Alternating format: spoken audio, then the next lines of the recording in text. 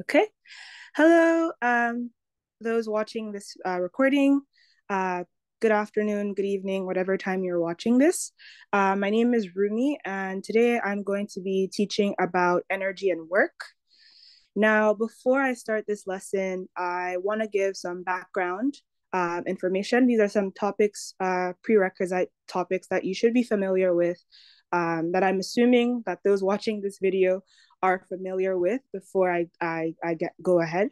So the first one is forces and free body diagrams, and the second is scalars and vectors. If you're not too familiar, don't worry, you won't be confused. I will try my best to explain in detail. So first, energy. Starting with energy, what is energy? In the world of physics, energy is the ability or capability to do work. So in simple terms, an object with a lot of energy can do lots of work, and objects with little energy can do very little work. Now, some background, there's a law of conservation of energy. I know most people are familiar, but I will go over that law so that we can remember what it is. So the law of conservation of energy states that energy can neither be created nor destroyed. It can only be converted from one form to another. And we can think of various examples even in our everyday lives.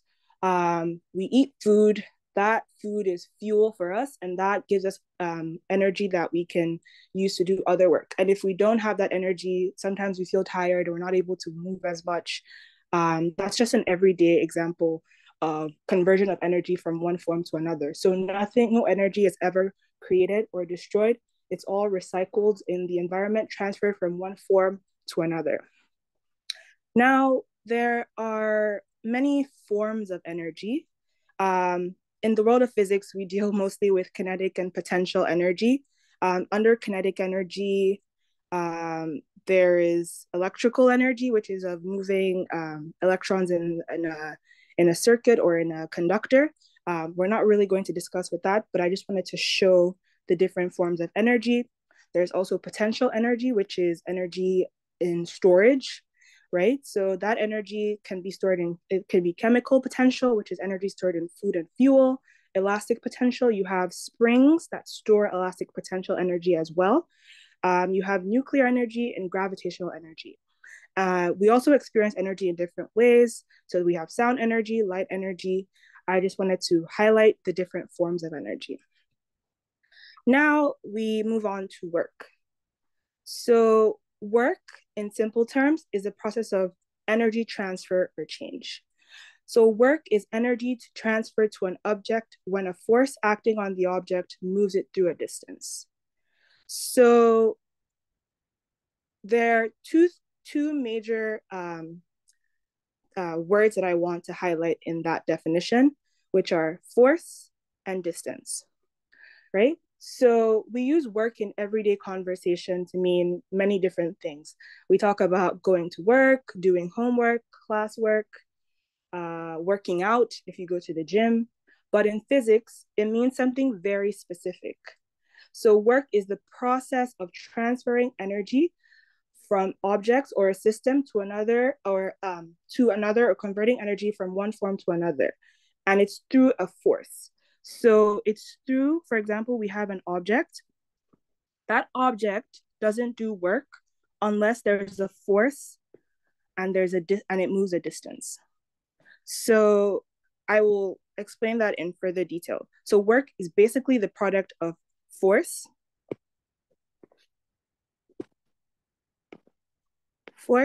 and displacement. And that force, the displacement has to be in the direction of the force. That's a very key thing to note. So work is done when a force moves an object in a distance in the direction of the force. Now the question is work a scalar or a vector? Recall what a scalar is and what a vector is. Think about what work is and think about whether it's a scalar or a vector. Okay, so work is a scalar. And why is it a scalar? A scalar, remember the definition of a scalar. A scalar is a quantity. It doesn't have direction, but a vector does have direction. If we think about work, even though work combines force with displacement, and displacement does have direction, the quantity, the resulting product, does not have direction. It's simply a quantity. So just keep in mind that work is a scalar. It has no direction. Now, work can be done by a force that is at an angle to the displacement. But when this happens, we need to find the component of the force in the same direction to the displacement. Now, there's a common formula for work, which is work is equal to force cos theta times distance. I'm going to show you how we get that formula. So for example, let's say you're in an airport and you're pulling your suitcase, like this woman in this diagram. The force that she's exerting on the object is in this direction, but the direction in which the object is moving, which is her suitcase, is in this direction. We need to find, in order to find the work that she's doing, we need to find the component of the force that's acting in the direction that the suitcase is moving. So we need to find the force in this direction. Now, it's easy to memorize the formula, but in case you can't memorize the formula, I'm going to show you a quick way to derive this formula from the diagram. So we have force acting at some angle. We don't know what that angle is. And we know that the object is moving is this direction. And this is the force. The angle in between that is theta. Remember that we have a mnemonic. So, ka, tua.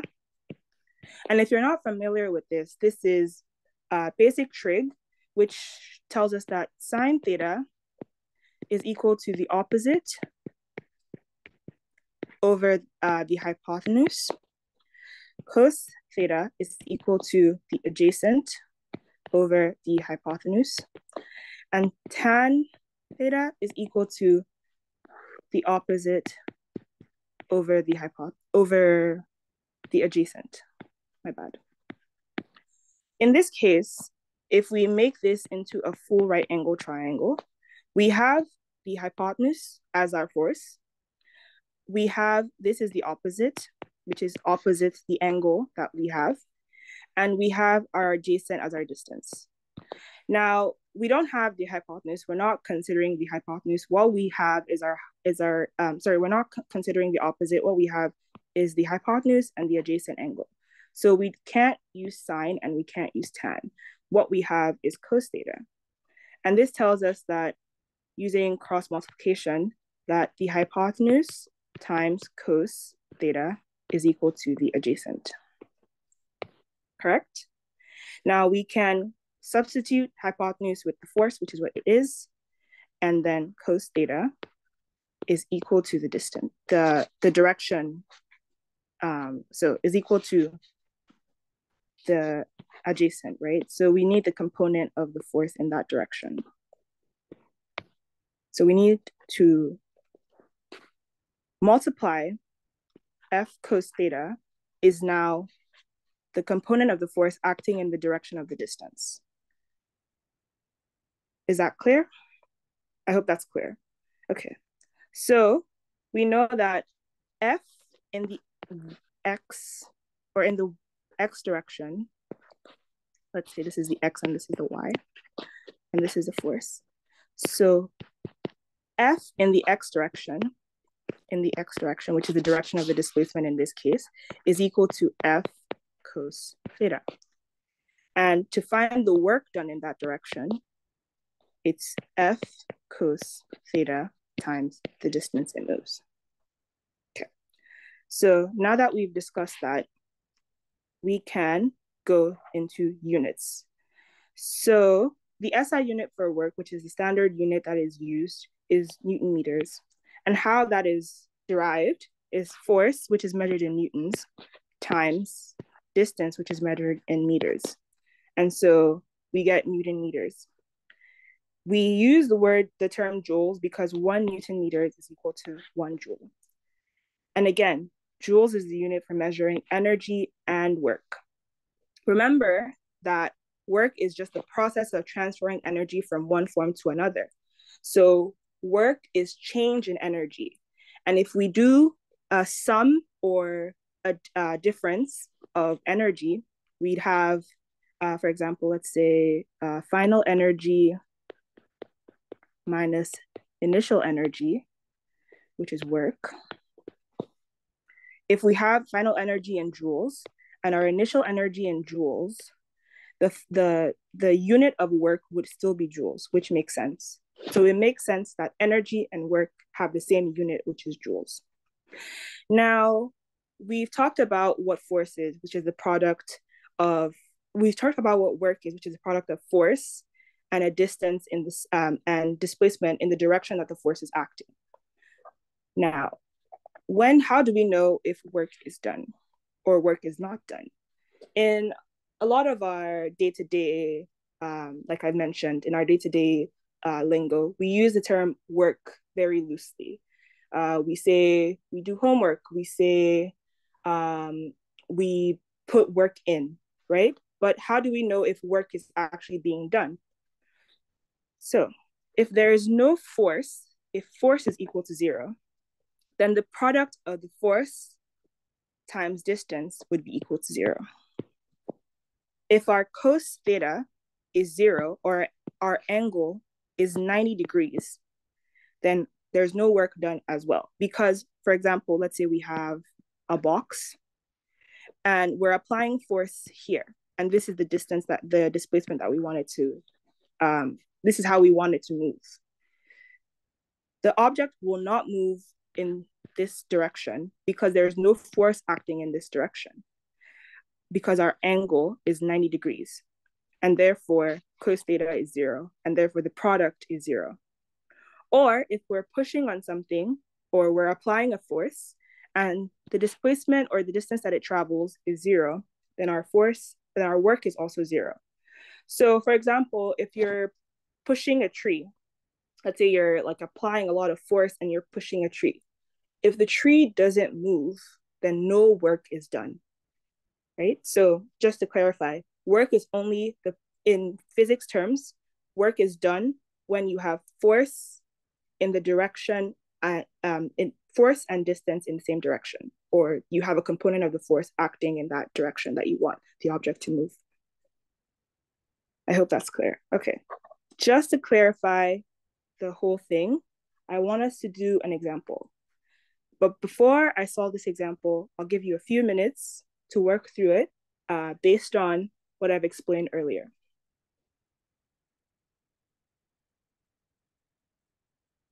Okay,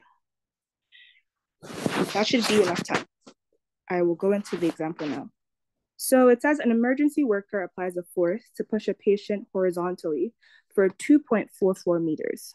So we have the distance on a gurney with near frictionless wheels. If there's no friction based on knowledge of free body diagrams, and we're pushing in this direction, let's say, and there's no friction, that means there's no force that's, the resultant force would simply be the force that you are applying. There's nothing acting in the opposite direction to prevent that from, to negate that force, basically. Okay, it says determine the work done in pushing the gurney if the force is applied horizontal and of magnitude 15.5 newtons. So in part A, we have our force of 15.5 newtons. This is the gurney, and you're pushing it horizontally. So the force of 15.5 newtons is applied horizontally. Our theta in this case is 0, right? Because you're pushing in the same direction that you want the force to go, the object to go. Now, if theta is 0, using our work formula is equal to F cos theta d, right? So we have our distance is 2.44 meters. What we have is 15.5 times cos of 0, which is 1, times 2.44 meters, right? And And then that will give us 37.8 Newton meters, right? And 1 Newton meter is 1 joule. So that's the same thing as 37.8 joules. And don't forget your unit, because your unit is very important. 37.8 is very different from 37.8 joules. Okay. So part B says, determine the work done if the force or magnitude 15.5 newtons is applied at an angle of 25.3 degrees below the horizontal. So let's say this is the horizontal, the direction we want that we're measuring in. And this is the direction in which the force is applied. Our thing is 25.3 below the horizontal, so 25.3 degrees is the angle between the force and where we want it to go. So we need to find the component of this force in this direction. And from what we derived earlier, it's simply the cos of that angle. So our work is equal to F cos theta D, which is equal to 15.5, because the force is still the same, cos 25.3 degrees times the distance, which is 2.44, right? And that gives us work is equal to 34.2 joules. Okay. Now, the third question says, describe the difference in the observed motion between A and B. Now we see that the work done in A is greater than the work done in B, even though the force and the distance are exactly the same. And that is because the force acting in part B is at an angle, meaning that the component of the force that's acting in the direction is smaller than the component of the force acting when our force is completely horizontal. I hope that clarifies work and in terms of direction and things like that. Okay. So now that we have done that, let's move on to the types of energy. Now, in physics, we discuss kinetic and potential energy a lot. And so I wanted to share what those are and derive formulas for them in order for you to be able to solve questions in that field. So kinetic energy is energy of motion, like I mentioned before.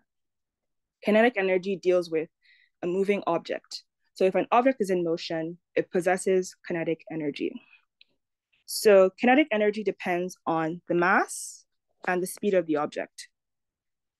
Okay, so now to derive a formula for kinetic energy.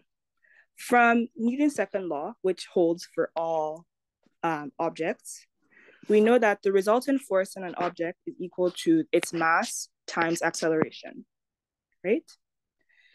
And from the above, what we've discussed, the work done, the total work is equal to the resultant force cos theta times change in distance or distance moved.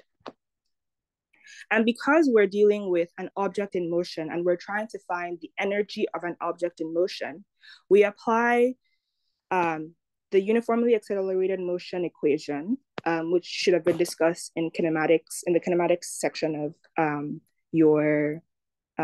of physics of your curriculum.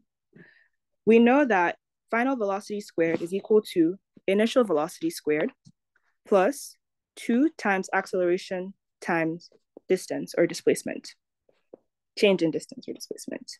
Now this can be rearranged by taking the initial velocity squared to the other side of the equation.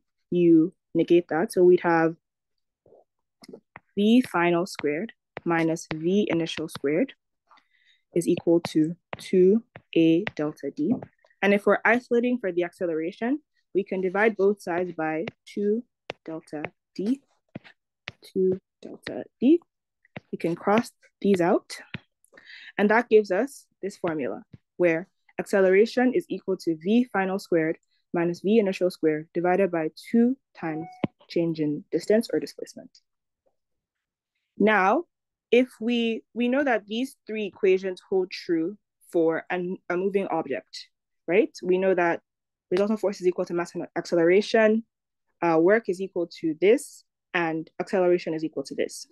Now we can solve for work, the total work done, because the total work done, again, is simply change in energy, right? And if we're assuming that all other energy stays constant, and the only thing that we were considering is that a constant net force is applied to this object, causing its speed to increase from an initial velocity to a final velocity, and it moves at a constant acceleration because there's a constant net force. Therefore, these three formulas hold true. They make sense. Okay. Knowing that the acceleration is constant because the force is constant, and the only thing that's changing is the velocity, meaning that it's on the same level plane. It's not moving higher or lower. And the only thing that's changing is the velocity. We know that these formulas hold true. Now, what we can do is substitute equation 3, which I have labeled here, into equation 1. So instead of having acceleration here, we have our resultant force is equal to mass times this, v final squared minus v initial squared over 2d. And we sub that in here. Make sense so far? Good. Now, we know that work total is equal to resultant force times cos theta times displacement. And we know that the resultant force is equal to mass times v final squared minus v initial squared all over 2 times displacement. Therefore, we can sub in the resultant force, delta F, into this equation here, giving us this.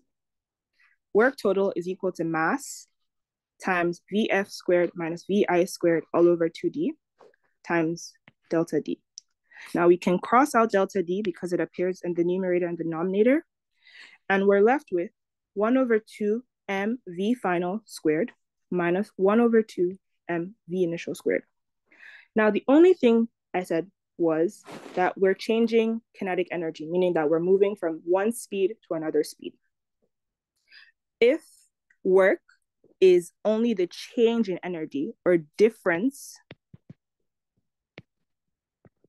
in energy,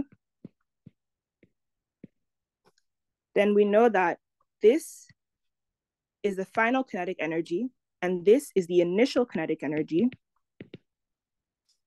because the work is only the change in kinetic energy in this case. And so our kinetic energy is half mv squared, which is 1 over 2 times the mass times the velocity squared of that object, right? So again, this is in line with our previous assumption, which states that the kinetic energy is based on the mass and the velocity of an object. We say it's proportional to the mass, and it's proportional to the square of the velocity. Okay, again, if there's no change in other forms of energy, our total work, which is change in energy through a force, is our final kinetic energy subtracted from minus our initial kinetic energy, right? Which is our change in energy. So work total is delta K. Now we will do one sample question to, sorry, I'll add a page here. Okay. Now it says, what is the total work in megajoules is required to cause a cargo plane of mass 4.55 times 10 to the 5 kilograms to increase its speed in level flight. Level flight means that it's not going to higher altitudes. Let's say this is the plane. Not really good with drawing, but this is the plane. It stays on that level flight. It doesn't go higher, it doesn't go lower, which is important because we're going to go to another form of energy, which is potential energy, which deals with elevation and distance from the Earth's surface. So it's at constant level plane, meaning that no other, it's assuming that no other forms of energy change. And the speed increases from an initial velocity of 0.105 meters per second to a final velocity of 185 meters per second. Okay, so I always find it easier to write down all of our given parameters. So our mass M, which is 4.55 times 10 to the 5 kilograms. Our initial velocity, VI, is 105 meters per second. And our final velocity is 185 meters per second. Okay. Before I solve this question, I'll give you a few minutes to work through based on what we know about what our total work is and knowing that no other forms of energy change. Okay. Now, let's go into the solution. So the work total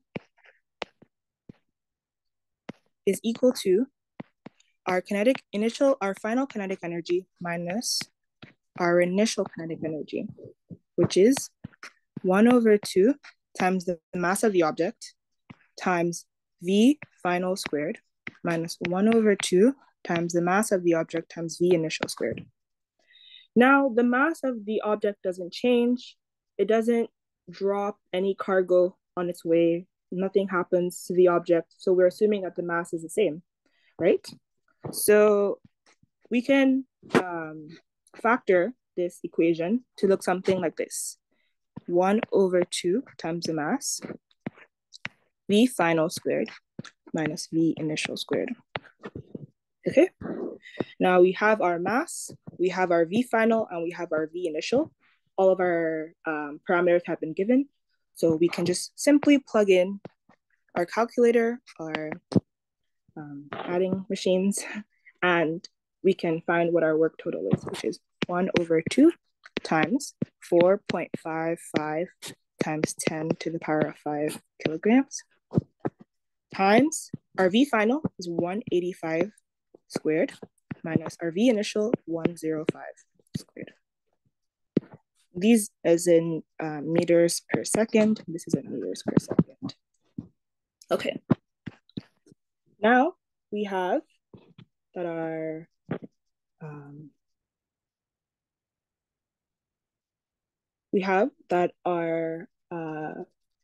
when we plug this into a calculator, we get 5.28 times 10 to the 9 joules. Remember that the question asked us to convert this to megajoules. So 1 megajoule is equal to 1 times 10 to the 6 joules, right? And so 5.28 times 10 to the 9 joules is equal to how many megajoules? We can do this by simple cross multiplication. So let's say this is X, and then X is equal to 1 megajoule times 5.28 times 10 to the 9 joules divided by 10 to the 6 joules, right? Or 1 times 10 to the 6 joules. Okay. And then we can cross out units, and that leaves us with, and 10 to the 6, and this becomes 10 to the 3 because we subtract when we cross out powers, and that gives us 5.28 times 10 to the 3 megajoules as our final answer. Now, before we finish up, we have one final form of energy, which is gravitational potential energy. And this depends on mass and elevation above the Earth's surface. So gravitational potential energy is basically energy stored in distance above the Earth's surface. So the higher you are above the Earth's surface, the higher gravitational potential energy the object possesses, or you possess if you are the object. Similar to how we derive the formula for kinetic energy, we can do the same thing for gravitational potential energy, where we have that work is equal to force cos theta times change in displacement or distance above the Earth's surface. So now, one thing to note is that every falling object has constant acceleration. So it's called acceleration due to free fall sometimes, because if you, for example, throw something off a cliff and it starts to free fall, it falls at a constant acceleration at 9.8 meters per second. So every 9.8 meters per second squared. My bad. Sorry, it's an acceleration. So for every second as the object falls, it accelerates or it increases its speed. So for every second,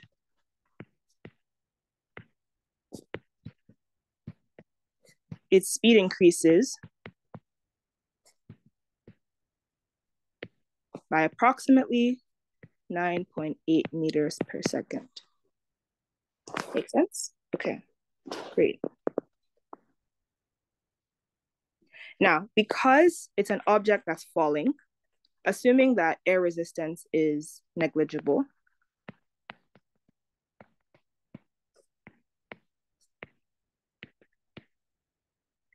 the force acting on it is what?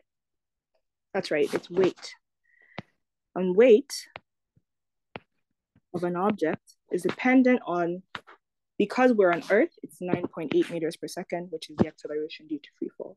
So weight is our mass times gravitational constant, which is g, right? And assuming that our weight is acting in the direction, or it's not acting in a direction, then we can find the component of the force in the direction that we're looking for. In this case, it's also cos theta, times the change in distance. Now we're assuming that as we increase our distance from the Earth's surface, our gravitational potential energy increases as well. So the higher you are, the greater your gravitational potential energy, right? So knowing that, we can solve this simple question. A diver of mass 57.8 kilograms climbs up a diving board ladder and then walks to the edge of the board. He then steps off the board and falls vertically from rest to the water 3 meters below. The situation is shown in figure 3, which is this. Determine the diver's gravitational potential energy at the edge of the diving board relative to the water. Okay, so relative to the water, which is, we're assuming that the water is our Earth's surface in this case. And we mentioned that the higher you are from, the further you are from the Earth's surface, the higher gravitational potential energy.